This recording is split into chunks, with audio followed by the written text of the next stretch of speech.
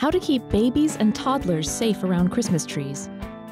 Christmas is a time for fun and relaxation, but it can also pose dangers to the health of your children. Enjoy your beautiful tree and keep your kids safe.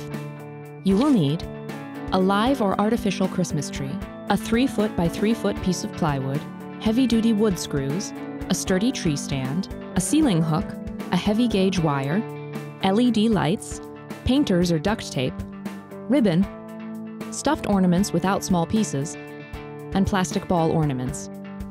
Optional: a child safety fence. Ornament hooks, ornaments with small pieces, and glass ornaments are serious choking and injury risks for infants and children. Use these sparingly or not at all to keep your children safe. Step 1. Choose a live or artificial tree with a wide base, as it will have a lower risk of tipping. Step 2. Attach your tree stand to a 3-foot by 3-foot piece of plywood using heavy-duty wood screws for increased stability. Step 3. Insert the tree into the stand, making sure that it is securely attached and won't tip over. Step 4.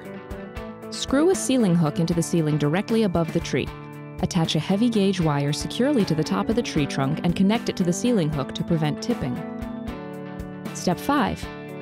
Run LED lights around the tree closest to the trunk and at least 2 feet up from the floor to prevent little hands from grabbing the lights. Be sure to check the light strands for any frays or bare spots before putting them on your tree. Step 6. Hide the light cords and plugs behind a big piece of furniture. Tape cords to the floor with painters or duct tape to secure them. Step 7. Cut lengths of ribbon to hang each ornament instead of using potentially dangerous ornament hooks. Step 8.